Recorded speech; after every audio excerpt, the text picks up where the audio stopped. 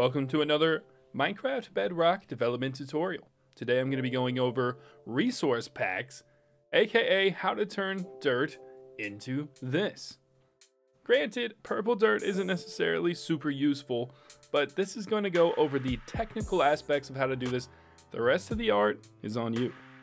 Keep in mind too that as we covered in the first video, the getting started, which if you haven't seen, you should probably go check it out first. It covers the basics.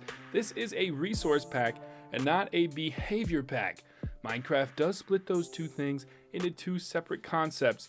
One that just changes how the game appears and one that changes how the game behaves. Easy enough to remember. With that in mind, let's get started. Today you're going to learn how resource packs are created, how to make a manifest file, which is very important, how custom textures are loaded into Minecraft, and the concept of pack stacking. So first thing is first, let's go ahead and build the resource pack. To build a resource pack, you're going to have to put it in a proper file structure, similar to what we explained in video 1. So let's go ahead and go to our com.mojang folder. As we discussed, we got development resource packs. And we're going to head in there and create a new folder. This is going to be the texture pack folder that you're going to be using for the rest of this tutorial. Now, this particular name here doesn't matter, so we're just going to call it Pat's Tutorial Resource Pack RP. I like to use underscores. I'd recommend doing it that way. I don't think you have to in this case, but it's very important that the rest of the folders are all done exactly how they appear here. And that's because Minecraft is going to be searching for these folders because of the way that it loads things into the game. So open up your new folder and let's go ahead and create a new folder again called Textures. This one has to be named exactly that. Open that up and we're going to create another new folder called Blocks. Now inside of here, as you can imagine, you're going to have to put in the dirt.png file. Now you can make one of these yourself or you can use the one that I provide in the description below.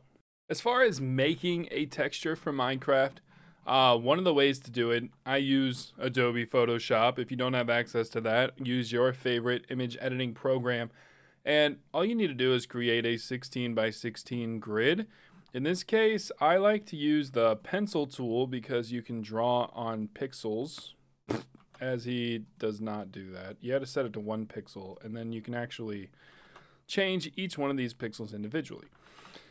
So that gives you a lot of opportunity to do whatever you want, and this will become your dirt texture. So for this tutorial here, we're going to be turning this purple just so it's really obvious that this isn't dirt anymore. And I actually could just make it a full rectangle, but I want it to be slightly more interesting. So we're just going to move it to purple.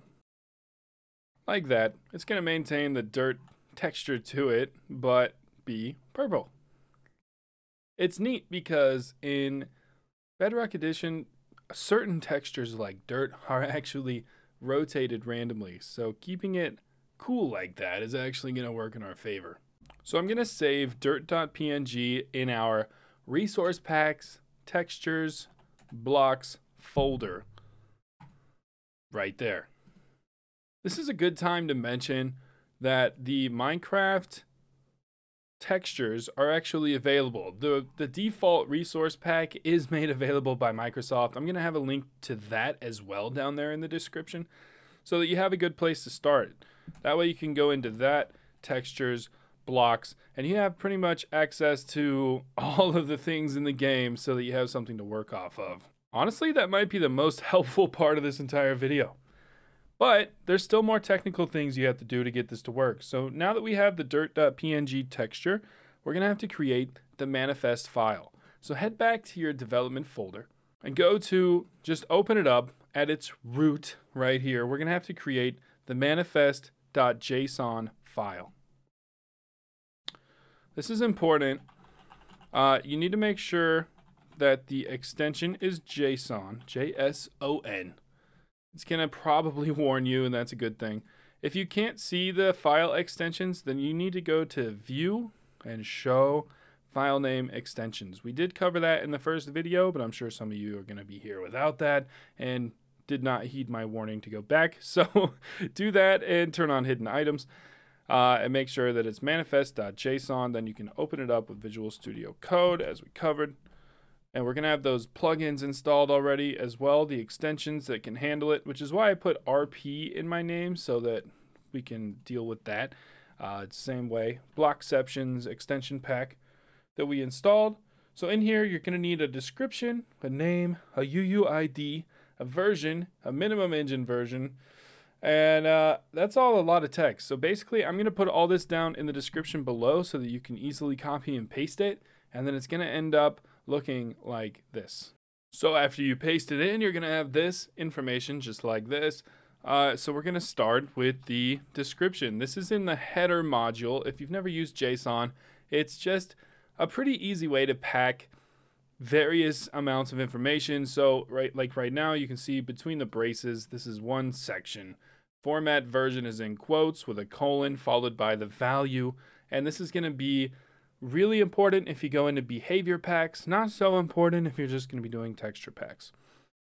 So we'll start in the header module with the description. This is the description of your pack. So this is just going to be a tutorial with Pat about some dirt. And then we're going to have the name of the texture pack, you know, Pat's Dirt Tutorial Pack. Now, I also usually copy this description down here into the second one. It's not currently used. It's kind of just for you. The type section is going to simply be resources. That's what we're making inside of this module section. And now we need to get to the UUID. This is important, and a very important note that you might miss, so pay attention, is that you need a different UUID in the header and in the module section. So one here and one here. This is important because a behavior pack may link to a texture pack, but they need to have separate UUIDs. So that there's one that links and then one that identifies it separately. So to get that, the easiest way is to go to uuidgenerator.net. That's going to take you here. You can simply hit the copy button, copy and paste that into the one, then generate a new one with refresh, copy, paste into here. Boom. Save this. We can close that and head back to our folder and make sure the manifest.json is in the root level. Very important. Okay, with all of that underway, we should be able to start Minecraft. Because we've put this in the com.mojang development resource packs folder, this should be immediately available to us when we open the game. If it's not showing up, go back and follow everything we've done. Make sure you do it step by step.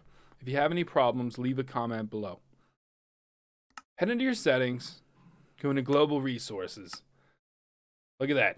Pat's Dirt Tutorial Pack. A tutorial with Pat about some dirt. There we go. I'm going to activate that so that it's active. And then we're going to head into a world. I'm going to create a new world for this. Might as well, right? So I am in a ray tracing world right now with my own ray tracing texture pack, which if you haven't seen, I am going to be having that available soon. If you're interested in getting it, leave a comment on this video and I'll let you know where you can find it. Look at these dirt particles coming out when I break this grass. They actually use the dirt texture. So boom, if you break some grass and look at the dirt underneath, we have purple dirt, just like that.